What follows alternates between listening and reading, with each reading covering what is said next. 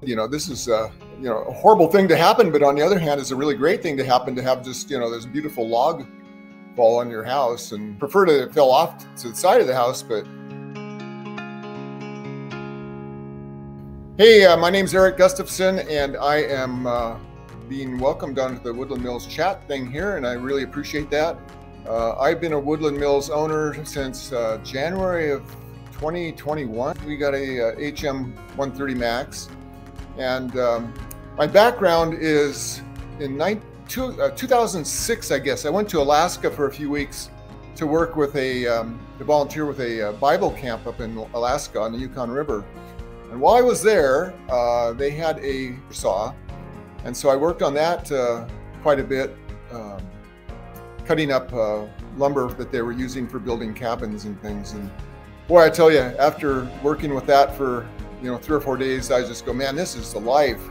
I've been retired for about 10 years, and during COVID, my son and I were talking about, well, we were doing some Alaskan milling, and man alive, I'll tell you, after doing that for a while, I was just going, there's got to be a better way.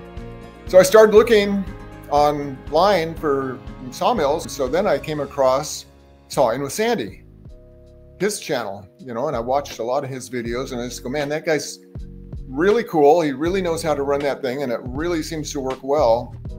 So I looked at a few other brands during that time, but I just came back to Woodland Mills and thought, this seems to be the greatest one I can get, and it's reasonable price. And since I'm in Portland, I could just go right over to the warehouse and pick it up, and we brought it home, put it together, and we've been milling ever since.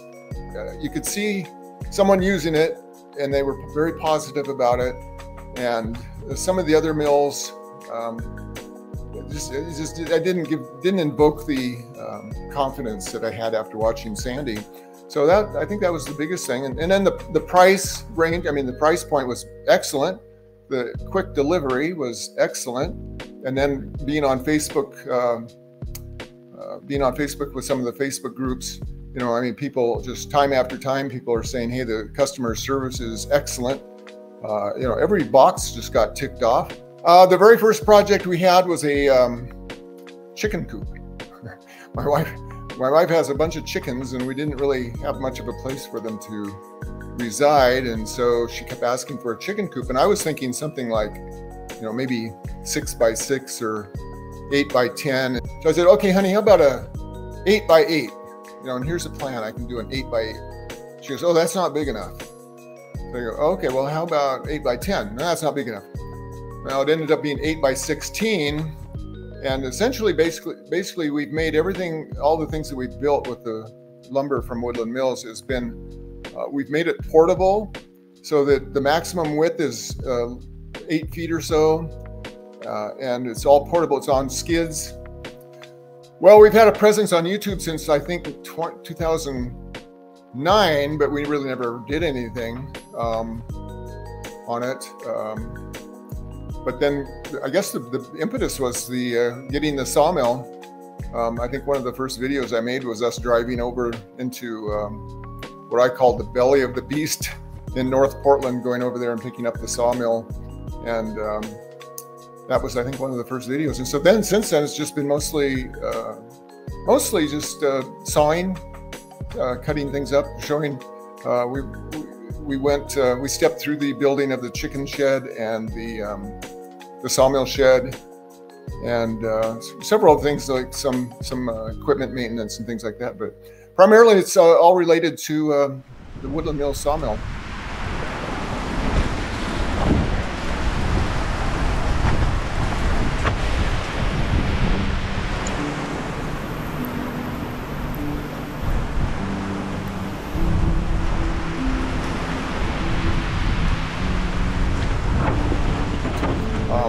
As far as the tree, in January, we live on the east side of Portland, which is close to the Columbia Gorge. And so wintertime, sometimes we get some really horrendous winds coming down the Columbia Gorge from the east. And they'll be, sometimes just, for 2 weeks, you just have this horrendous wind. That cold weather comes down the gorge and it just wreaks havoc down here. Well, in this particular case, this 60 foot, or no, it's about 80 foot ponderosa pine that my dad planted about 60 years ago. And it was off to the corner on the east side of our house. Well, my wife and I were sitting in here on a Saturday morning in this room right here, our kitchen, and we were talking, and I was actually texting with my niece who lives in Germany, and we're sitting there, and then all of a sudden, man, it sounded like a freight train lit our house. And so my wife just started freaking out, like, what's going on here? We look up at the ceiling, and I don't know if I can show you, but there's still holes in our ceiling where big limbs came shooting through our ceiling. And it took out about half of our roof. And luckily, it didn't come down all the way into this room, because it would have probably killed me.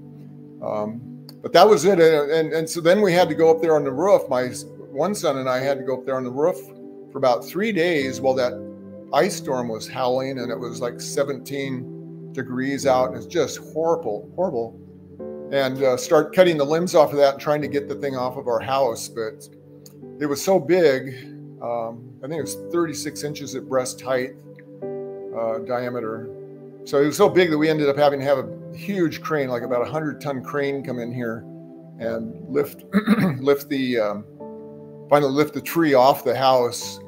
And so the nice thing about it is that for the first 3 days or so, the temperatures were well below zero or below freezing, which then kept everything in ice up on the roof, which was nice, because if it had just started raining, if we had downpour of rain, it would have just flooded our house.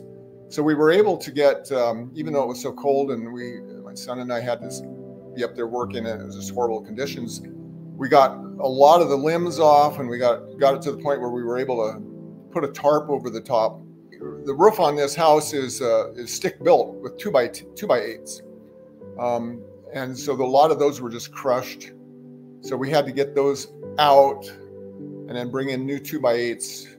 So we got those in there and got all the rafters rebuilt, got the roof structurally put back together, then laid out our plywood sheathing, and got it re-roofed. So at this point, the roof is sealed up. It's not leaking, but we do, like I said, I can look here. There's holes still up in the ceiling here where those limbs came through so we have some sheetrock work to do. I just, like I said, this is a horrible thing to happen, but on the other hand, it's a really great thing to happen, to have just, this beautiful log fall on your house. And, I would prefer to it fell off to the side of the house, but here's these beautiful ponderosa pine logs. So we cut them into as much as we were able to move. We cut them into between 8 and 12 foot sections and drug them down to the sawmill. And so today we've been actually doing the first one, which is milling the first one, which is about a 30-inch diameter ponderosa pine log, and it's turning out some really beautiful lumber. Yeah, this one was a little bit challenging, but we got it on there okay. And we had to nub off a couple little spots to get the carriage to go by. There were a couple spots that stuck out too much, and we had to nub off a couple places, but not too much. It worked pretty well. Well, there's a lot of knots in it. So there were a lot of limbs on that tree. So like we were cutting 2x6s today. So they're about 9 foot 2x6s. And there's some of them that have, maybe a couple feet from the end, they've got a, pretty good sized knot in the middle, which makes, you couldn't use them structurally for like a rafter or something, but there's a lot of other uses that we can put those to, or cut them shorter. Well, our first project that we want to work on now, and what we're milling these 2x6s for, is a greenhouse for my wife. And so we're planning on, again, making it mobile. So it'll be on skids, and it'll probably be about 6 to 8 feet wide. And we'll build a floor on the skids using the 2x6s, usually with, at 16-inch centers, and make a floor that's, 6-7 feet wide by probably 16 feet long or something. I think that I'm just going to go ahead and stick build it. The other buildings that we've done have all been post and beam. during that storm, I mean, we would see on, turn on the TV and watch the news reports about what was going on around town. And one of the problems in Portland was that there were literally, I don't know, there were, probably at least hundreds of other houses that had trees on their roof. I mean, it was all over town, these trees falling into houses. And as more and more guys like me have a sawmill sitting in their, on their property, it's, in the past, what the tree guys normally will do is they'll cut that up, that goes up into small pieces, 18, 20-inch pieces, and haul them off. And then they pay a landfill or a recycler, they pay them to dump all this stuff off. So the tree guys, are paying to get rid of their trees. And so for us, I mean, I've actually had 3 or 4 instances where I've had tree guys that I know, call me up and say that they're taking down, 10 or 12 Douglas fir trees that are 25, 30 inches, diameter. And I can, just bring my trailer over there and they'll load on as many as I can haul. And that's great because that's where we've gotten a lot of our lumber, although we do have quite a few trees on our property, and so have a reserve to cut down if I need to. Well, the first thing would be to find a good tree service.